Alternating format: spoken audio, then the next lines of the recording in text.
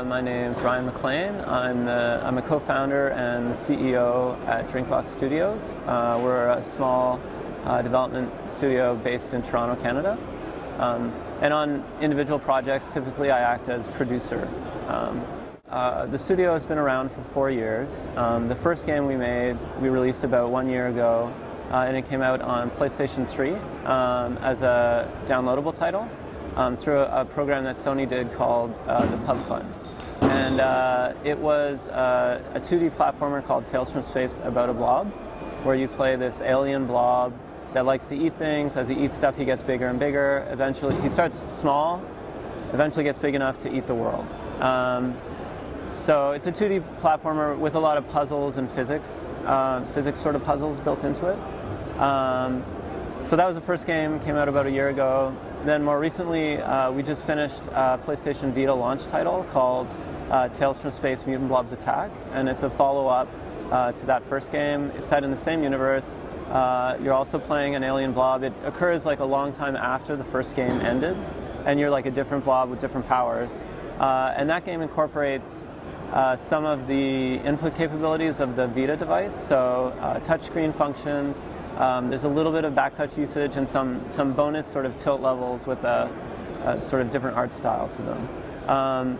So both of those games they're both very sort of cartoony graphics, kind of like a retro science fiction kind of vibe. We were going for like a 50s monster movie kind of feel.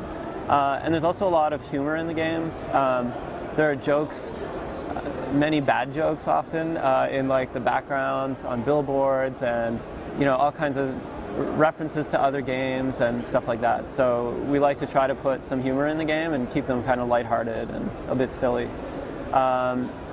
We have a new game that we are working on called Guacamelee, which is sort of like some people say Metroidvania type game. 2D, side-scrolling. You play as a luchador, so it's got sort of like a Mexican theme to it, and you can swap between dimensions. And that one is a little further out, so won't be released for a little while, but that's sort of our next big project that we're focused on next. We started about 4 years ago. A group of us had worked together at another company called Pseudo Interactive, and that company shut down. And a lot of people from the studio moved away, but we liked living in Toronto and we didn't really want to move, so we decided to try starting our own studio. So we did that, and at the beginning we focused on getting external contracting work to help pay the bills at the start. And so we did that. We worked for Activision, we did some work for EA and some other companies like that, other local companies as well. And then at the same time, we applied for some government grants and things like that, and secured some to allow us to start work on the first game I was talking about a blob. So we kind of did outsourcing work and development on that first game in parallel, and we built our engine from there. And it took a long time to release that first game, but yeah, after I guess about 2.5 years or so, that's when that game came out. And from there, we've had a very good relationship with Sony, because the first game was done through Sony's Pub Fund program, and that worked out pretty well. So that's kind of how we ended up on the PlayStation Vita. They approached us before the system came out and asked us if we would want to make a game for it. So that's how that got started. So we have about 11 employees right now, and it's a mix of senior personnel and some more junior people. A lot of the senior staff that we have, we worked together at Pseudo Interactive before that company shut down. So at the beginning, shortly after we started the studio, I think 6 of us were there right away. And then other people on the team have sort of come from a variety of places, sometimes out of college or university,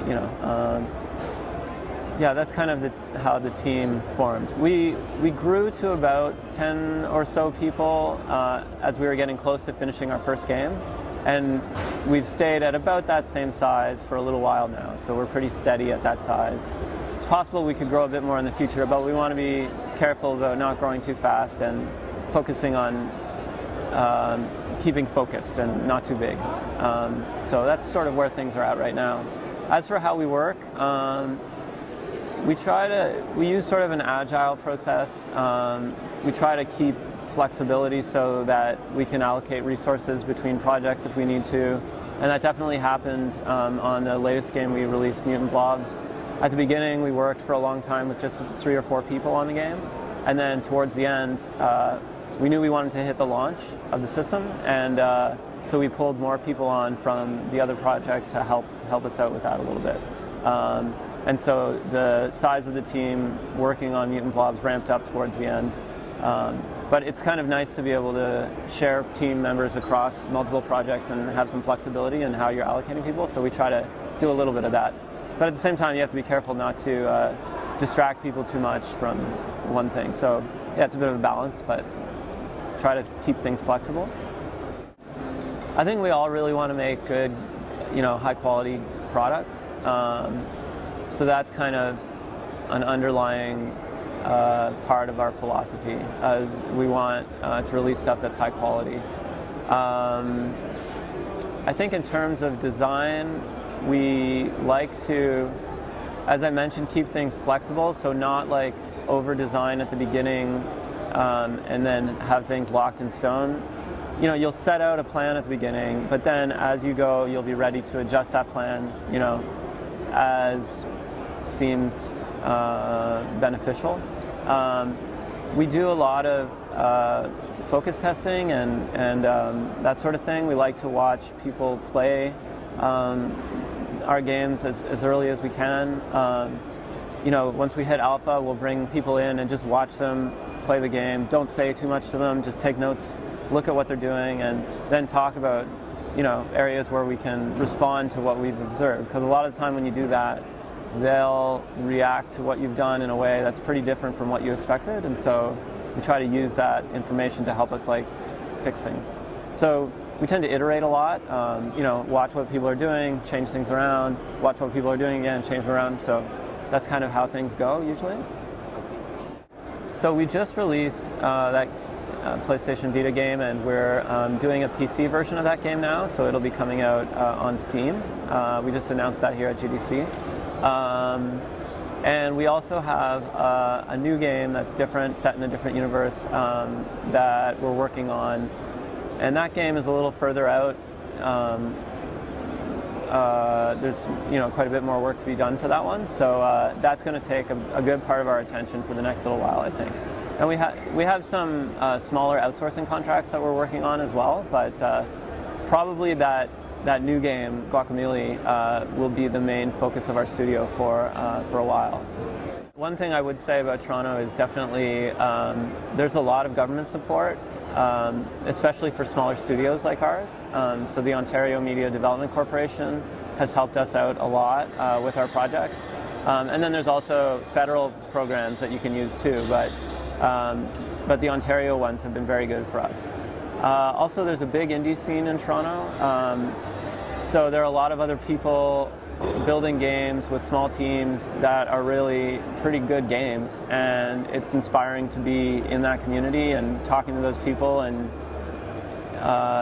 yeah, so that's definitely a positive about Toronto.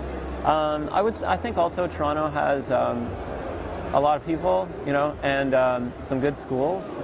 University of Waterloo is not far away, University of Toronto. So you can find talented people graduating at a university. Also some good art schools. So it's not difficult, or not too difficult, to find talented, younger, sort of more junior staff. So that's another good thing about being in Toronto. Yeah, overall I think it's been pretty great with all that stuff combined for us starting the studio. We're happy to be where we are. I do think that it does seem like things are changing pretty quickly, especially with everything that's happening with iOS. Everybody has an iPhone or an iPad, or some similar device. Same thing with, Android devices too. But with everybody having those in their pocket all the time, it does seem to be forcing some changes in the industry, and I don't think that's going to just go away. People are going to play games on those kinds of devices. So there are different kinds of games being made from that, and it's changing the way other portable platforms work and stuff. So So I don't really know exactly where that's going to go or how things are going to fall out with that, but it's definitely a change that seems like it's not going to go away. So also, it seems like the ability for people to download games has changed a lot of things as well, and that's probably not going to go away either. It feels like things are much more fragmented now, and sort of like there are more niche types of things that people can be interested in, and people can make games and get them to the people who are, people can connect on those sorts of things more easily now. So the industry has kind of opened up to be more sort of broad in what's possible. So I think that'll just continue also.